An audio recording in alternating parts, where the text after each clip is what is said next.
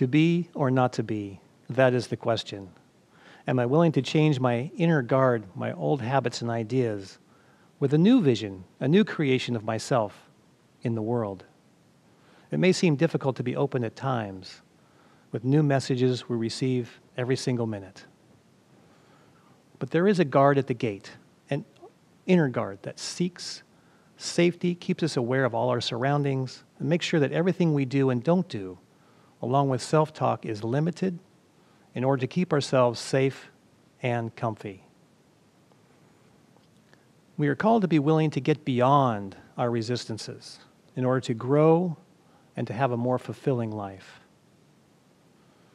With all that, we still invent thoughts that keep us stressed and worried from day to day, which creates the energy that draws towards us all that are dreams and fears that may come true.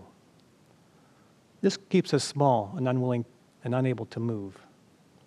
The television news, shows, and movies that play out our worst fears somehow come to life because we are powerful manifestors. What we engage in, what we watch, helps us to manifest what there is in front of us. I am in partnership with God. I am in partnership with God. That is my go-to affirmation.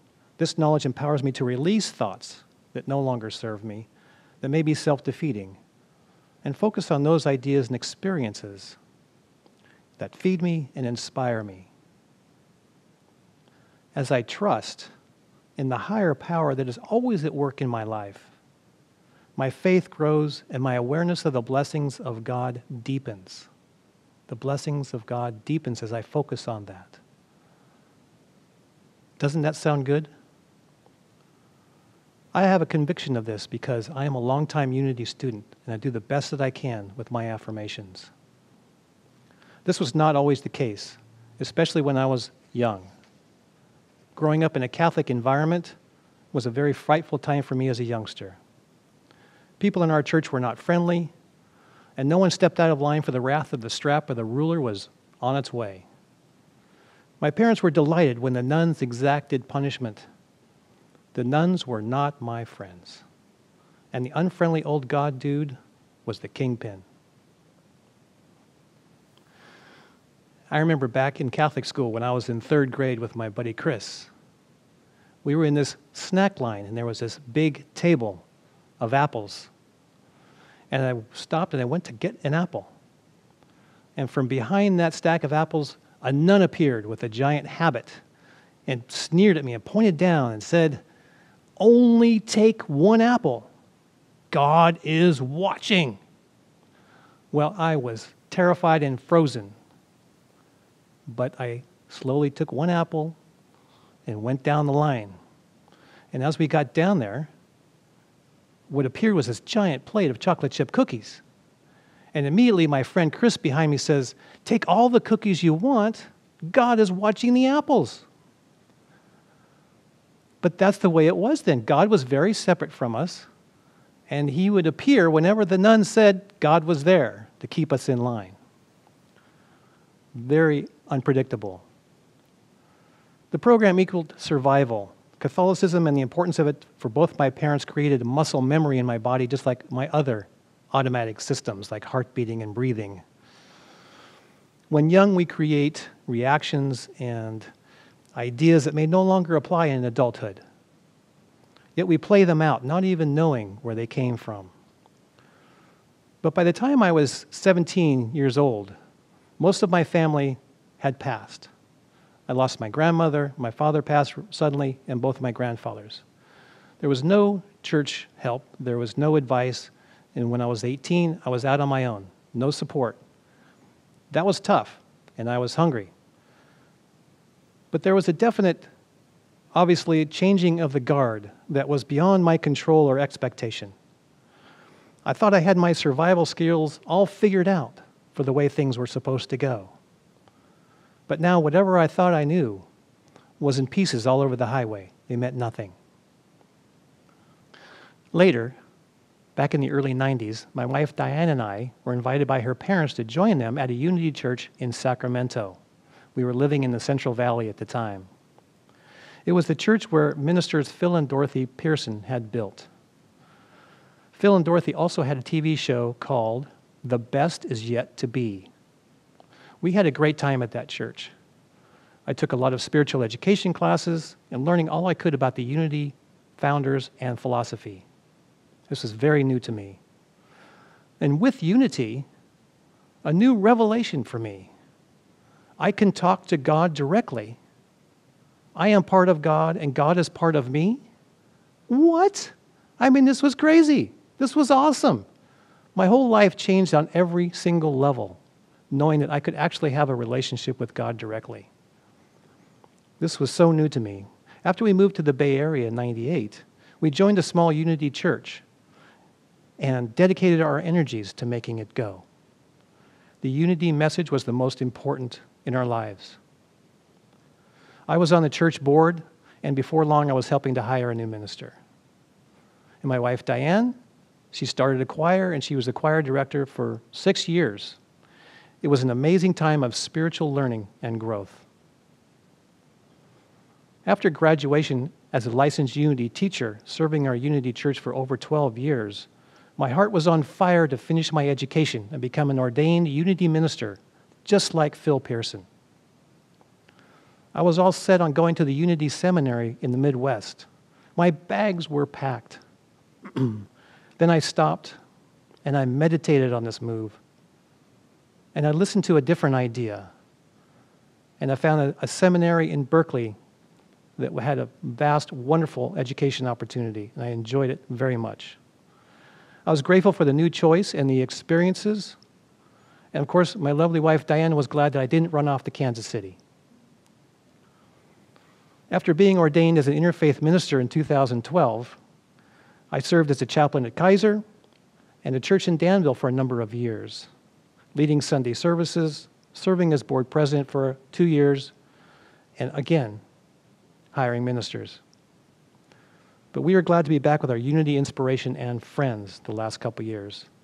Unity of Walnut Creek is a bright light in this valley, and we can make it even brighter. With all the complications of the world going on right now, there's more external and internal need for new changing of the guard. New ideas and new visions are needed. As we change the guard of our old thoughts and move into our heart space, getting out of the mind that keeps wrapping itself around the imaginary axle over and over and over again, drawing us into anxiety, choose instead to disengage. Be good to yourself, which means giving your heart what it needs to calm down. Pray. Notice that nothing bad is happening right now. Pray to your higher spirit, to God. Dear God, help me to center and get this anxiety out of my body, my system, because it causes really harsh results, which creates a new level of anxiety of that inner circus that ramps up. I call it the inner circus. If emotionally I'm not feeling well, then mentally I'm not feeling well, then physically I'm not feeling well. It's a constant feedback loop with all systems on board. We are expert at that. There are an infinite number of things that we can do, that should do, to keep our minds open, enjoy life, and be positively challenged. We love to be challenged, don't we? Some of you take long hikes in nature, ride bikes, exercise. Some of you may love to write your morning pages. They're great stories about our own lives. I wasn't much of a writer, only technically with my work. Yet some energetic thoughts and feelings need to be expressed somehow, and it can be done through various creative arts of different kinds. The point is to move the internal energy that is stored and builds up in the body and causes heaviness and stiffness, especially over time if we don't move it. For years I have engaged in creative arts to shed some of the inner mud, as I call it, some of the inner mud to manifest either on the paper or on the canvas. It cannot be put into words. Whatever comes up, whatever images, whatever colors, there's no words involved here. But it was through the creative arts expression that opened my heart to see and experience the vastness of who each of us are, and also inform me that I am going into ministry. I want to carry that into ministry. That was my inspiration, and it consistently and still is part of who I am. And I would like to share a little bit of that with you. This one shows the circus life that we live, always balancing from one act to another, with the need for many exterior faces, depending on the situation, of course. Does this image resonate with you? Which face is the real you? Which face is the authentic you? Because we spend a lot of time deciding which face to wear in different situations, and it takes up a lot of our energy. This is a painting that I did that shows a few things about a person being of happy service. Being of service gives us joy. The water in the painting represents the flow of life, the energy of life. And out of the head, the flow of God energy, which we are all made of God energy and stars, unlimited. The bird on the back is where the anxiety is stored. The heaviness that keeps us planted. The challenge is to knock that bird off whenever we can or whenever we're aware of it. A few pointers or suggestions to help us Unitics get happier with our lives, ways to change the guard and be more fearless. Number one, be willing to give up a few old habits. They are stuck in your body and they sprout up at times that are just not helpful. Meditate, get quiet, and listen for answers. Also, be willing to create new habits. Take up something different and practice each day the same time for just 3 weeks. Not a big commitment. Learn a new language, practice creative arts of some type, draw with your left hand. Something that is interesting and engaging without the TV. The key is separating from the addiction of TV for at least a few minutes a day. That is really key to keeping up our energies. Another big thing that works for me is getting out in the sunshine. Look out and appreciate the life-giving breath and energy coursing through our veins every single minute. It's a miracle that we are here. It's a miracle that we are here communicating and supporting each other in this very moment. Recognize that and just take a moment and appreciate it. My son-in-law has a business in Walnut Creek called the Human Optimization Center. It's a big word for, they offer various methods to help relieve pain and reduce inflammation in the body. One item there is called the cryo chamber. It's like a big refrigerator, and they drop the temperature down to about minus 150 degrees below zero. And you put on your little hat and your mask, and you get in there for 2 to 3 minutes. The first time I saw that, my mind said, not me. No way. I could die in there. I hate the cold. What are these people thinking? What are they thinking? Was that my outside voice? Even my son-in-law's 72-year-old mother was enjoying how good she felt after spending 2.5 minutes a week in the cryo chamber. Well, I decided I was going to take charge, and I was going to get into that chamber no matter what my self-talk was going on. I jumped in with my favorite rock song playing, and behold, I found the experience exhilarating. When in the cryo chamber, your blood energy goes back into the core for a short period of time. And when you get out, that blood energy goes back out. And it feels really great. It takes care of the circulation, the aches and the pains and all those things that helps relieve that inflammation. Once being out and happy to be alive and feeling so well, I told my ego, okay, see who's boss now. I'm in charge, not you, at least for those 3 minutes. Every time you act on something that your ego mind says, no, I don't think so, take charge, change the guard. The practice of meditation and doing these therapies helps our natural human system to do the healing, which is magnificently powerful. Call on God, the Great Spirit, the magnifier of all beings in the world, the energy of the sun and the moon to help you to be willing to see the world in new ways. Only through our own individual heart work can the world change for us all. I believe it is our calling to be challenged, to grow in the world, to discover the greatness of who we are, moving us beyond our easy comfort. Be fearless. I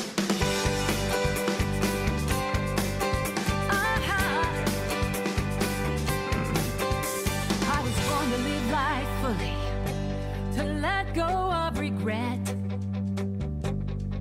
to walk the highway of life without a safety net, to follow something even bigger than my pride,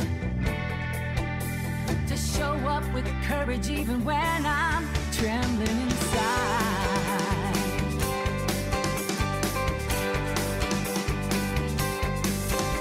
And I will not worry about what others think of me, and I will not be shackled by the chains of conformity. I'll break the mold that in the past keep pushing till I'm free at last. I'll follow the path of my heart and make my life a work of art. Call me fearless.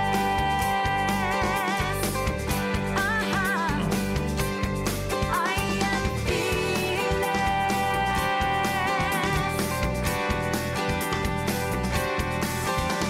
I'll follow the road to adventure everywhere.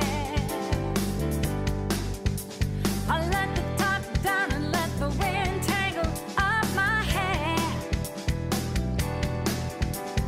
Hitch my dreams onto the brightest star.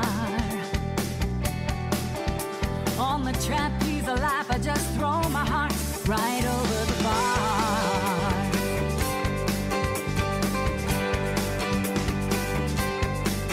On the other side of fear, there lies euphoria, and a better understanding of who you really are. I'll break the mold set in the past, keep pushing till I'm free at last. I'll follow the path of my heart and make my life a work of art. Call me fearless. I am I am fearless.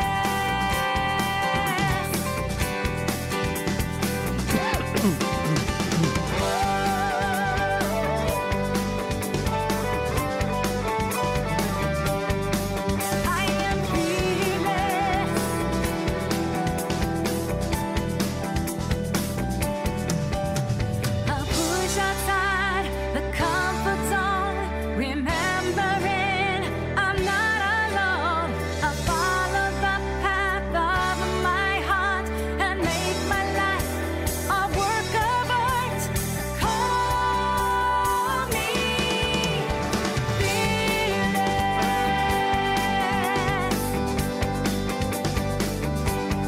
I am fearless, fearless. I'm stronger than I realize, yeah. I am fearless, I'm fearless.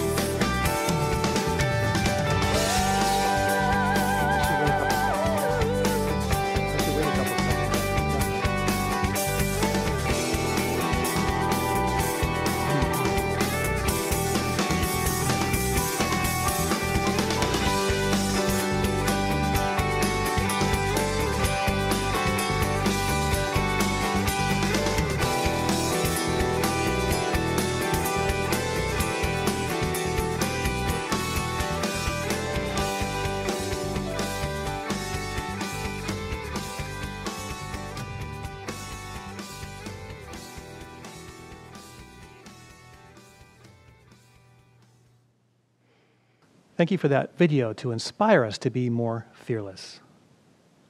God is at the heart of who we are. as we put our mind and heart on greater things, then the world is blessed, is moved, and is affected by the manifestation of our vision put into action. God not only inspires our vision, God also enters in and supports our growth in that vision as we make steps forward, overcoming our own safe, comfy self-talk. There is a famous story about a block of marble back in the 1400s that was deemed flawed. It was too long and narrow to be valuable, and it sat worthless for over 40 years until a young man came along and saw something very different. He had a greater vision for that block of marble, and inside this massive stone, the young sculptor saw heroic beauty, grace, and wonder of a man who would become known as David. Young Michelangelo famously said, "I already saw David inside. I only had to release him by chipping away at the marble that trapped him in." We can change our future as well by simply changing our vision for it. It is said that we are not limited by our abilities or by our current circumstances. We are only limited by our vision of what can be, a call to be something more. When we change our inner guard, we find that God is with us wherever we go. I have another painting I'd like to show you today. This is my unfinished painting, just like me, unfinished and opening to new possibilities. The base is heavy with old beliefs and emotions. The sculptor chips away as I forgive, as I listen, and I follow God's direction as best that I can. The sculptor is helping to emerge the rest of me more completely. As I meditate on this image, there are two questions that came up to me and also for your consideration. We can't get answers unless we ask our higher power, right? The first question is, what wants to be revealed in order to support the ease and grace of a new vision? What wants to be revealed for a new vision? And hand in hand with the second question, what am I called to release in order to embrace my ultimate work in the world? Whatever it may be, the journey, if taken to reach a purposeful goal, which could be a joy, a feeling, a place, is all it takes to build a new direction and a new life. But we have to be willing to change the guard to look beyond it. I believe we are all part of the wilderness of the infinite flow of ideas and creativity. We're just part of it. And the art of growth begins with the willingness to open up to deep listening and the activation of our faith. We can choose to observe a dangerous and frightful outlook wherever we go, or we can choose to accept the world as a diverse, friendly place in which we can learn to interact and support each other. If one is willing to be open, then changes can be made. One small step at a time, one authentic conversation at a time, to crack the door of our own limiting beliefs, to open just a bit. I encourage each one of us to take just 10 minutes a day for God radio instead of the alternatives. God radio is in the heart. As we do ask our own hearts, what wants to be revealed and what wants to be released in order to change our inner guard of old ideas and habits, to create a new vision, to create a new us in the world. One of my favorite Marianne Williamson quotes, "We are born to make manifest the glory of God that is within us." It's not just in some of us, it's in every one of us. And as we let our own light shine, we unconsciously give other people permission to do the same. Because with God, all things are possible. Thank you.